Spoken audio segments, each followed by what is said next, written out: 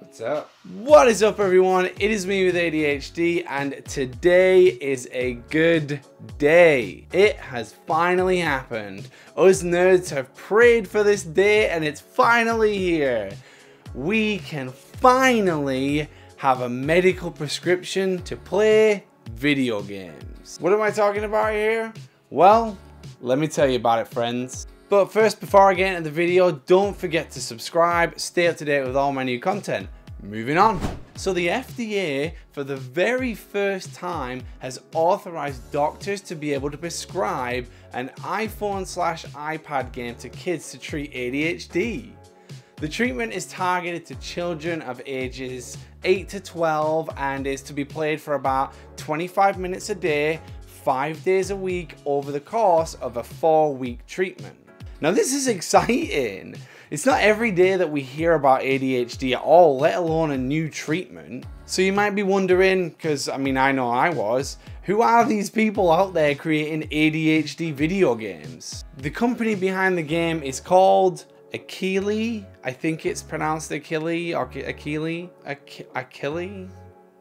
I don't know, whatever. Is a team of people creating digital treatments for cognitive impairments such as ADHD. They claim their experiences or medicines look and feel like high-end interactive action games, but unlike a typical video games, they are informed by decades of neuroscience and built with proprietary technology developed to target and to treat cognitive impairments at the specific source in the brain. Well, that's quite the bold statement right there. This company have created stuff in the past, so they also created an app for your phone called ADHD Insight, if any of my parents out there have used that already.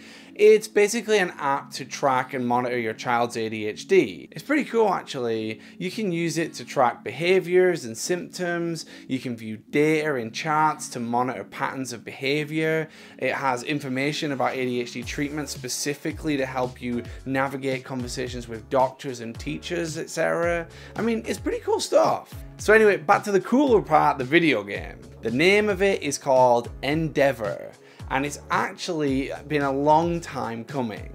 The first news I saw of it was in a Verge article back in 2014 when they were still in testing. Since then, there's been 5 clinical tests of over 600 children, which has produced pretty positive results actually. A large number of them, 36% to be exact, showed improvement in at least one objective measure of attention after playing. Other kids that were tested in the control group on a regular word game only saw a 21% improvement. So there is a big difference there. One thing to note here is though, these studies were run by researchers who are funded by the company. So think what you will of that information. So what is the game exactly? Well, the game consists of the player traversing various landscapes, either dodging obstacles or collecting targets, while other distractions pop up on the screen.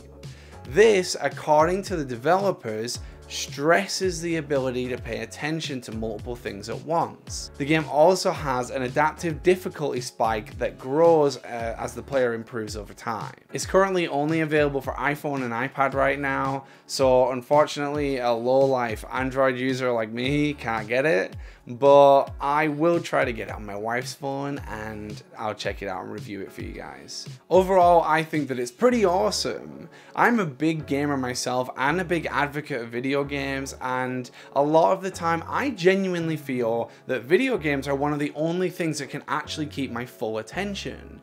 And that's the same for a lot of people, I think.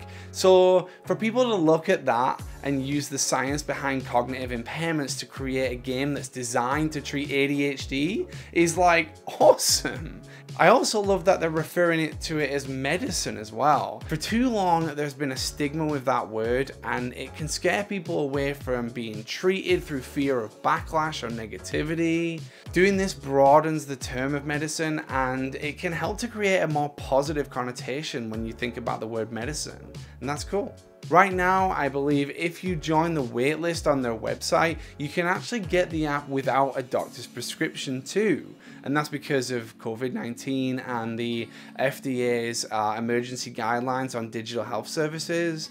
So if you want to check it out, you can do that and check it out. But anyway, guys, what do you think of the new medicine for ADHD? Are you going to try it out? I certainly am. Even though it's for kids, I think it's going to be interesting to see how it affects adults too. Let me know if you guys are going to check it out and what you guys think about it. Maybe you'll get it before I get it. Anyway, that's all I have time for you guys today. Like the video if you did. Don't forget to subscribe, stay up to date with all my new content, and I will see you guys in the next one.